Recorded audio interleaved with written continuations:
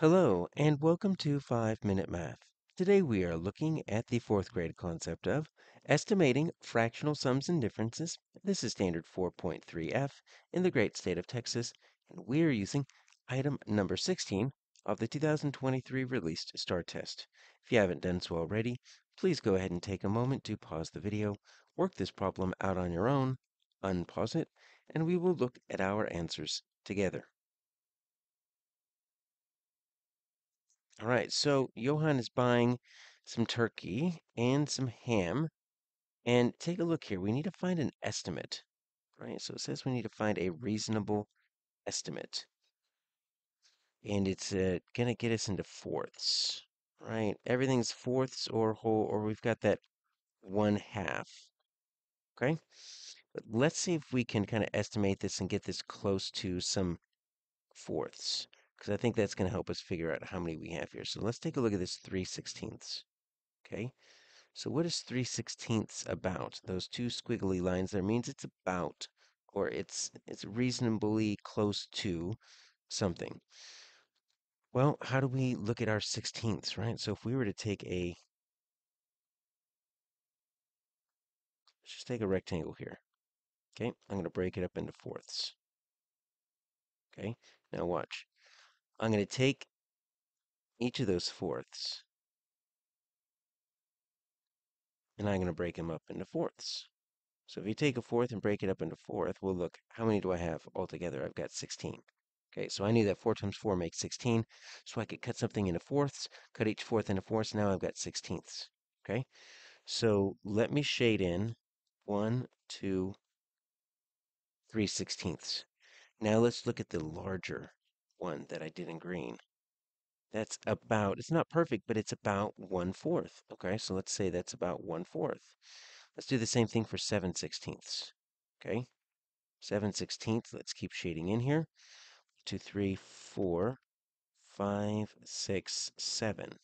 Okay, you see here that's about 2/4, and 2/4 makes a half. So let's call that 2/4. All right.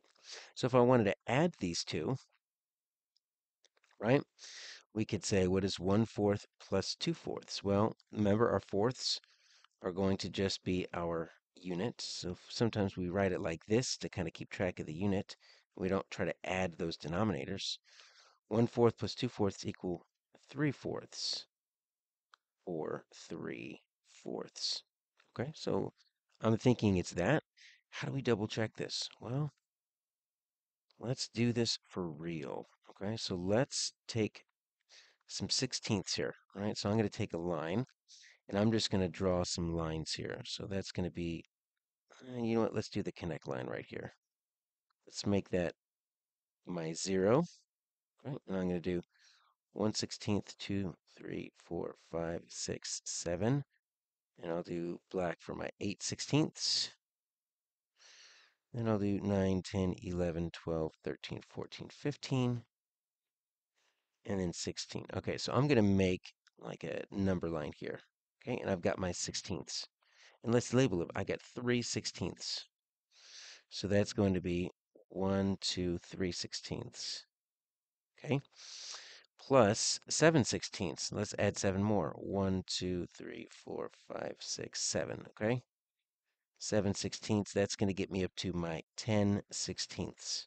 Okay, so what is that 10/16 like? Well, what if I try to break this into fourths? Because that's what we ended up doing. We say it's about 3/4. We think this 10/16 is about 3/4. Well, you see I've got my half right here, because that's 8/16. Well, what's half of 8 is 4. So 1, 2, 3, 4, right? 1, 2, 3, 4 is going to be right there. Okay, so that's my 1/4. My 1/2. Let's do another 4. 1, 2, 3, 4. Yep, look at that. That's my 3/4 right there. And that's really close to that. That 10/16 is just a little bit lower than that because we ended up rounding both of these up, right? Both of these were kind of missing one of those fourths or one of those 16ths. So yeah, that makes sense. That is reasonable. 10/16 is close to 3/4. So my answer here is B.